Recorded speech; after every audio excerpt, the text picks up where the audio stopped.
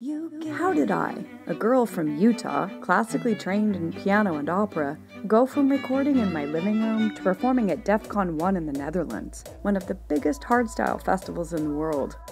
It all begins with sharing. When I was a kid, the oldest of 5, I was really bad at sharing anything. Ask anyone in my family.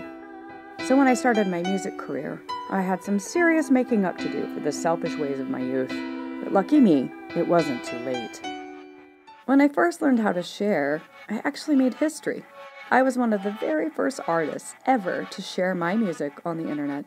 At the revolutionary website mp3.com, I gave away millions of free downloads that earned me national tours, regular gigs at the House of Blues, and the title Digital Music Pioneer. After releasing 12 albums under my given name, Emily Richards, I began recording under the alias Snowflake. Soon after my name change, I founded my own music company and became the leader of collaborative community ccmixter.org, where I learned an entirely new way to share. In the Mixterverse, I don't just give away downloads of finished tracks. I share my individual vocals and stems of over 150 songs. My acapellas have been remixed thousands of times, and those remixes are used by other creators all over the internet.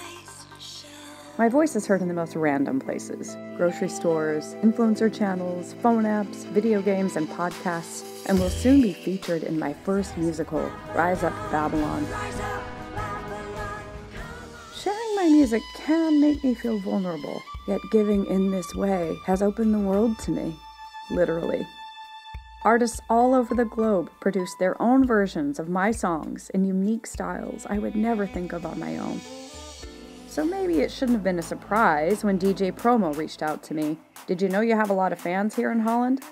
No, I didn't know.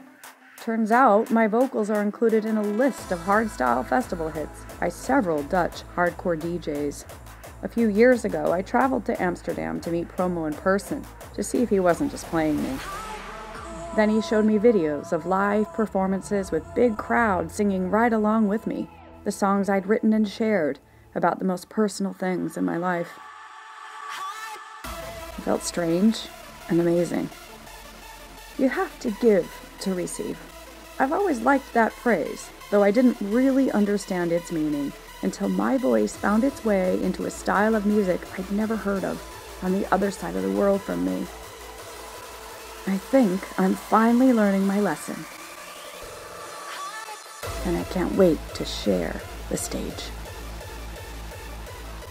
Follow my journey to Defqon and hear the songs I'll be performing live.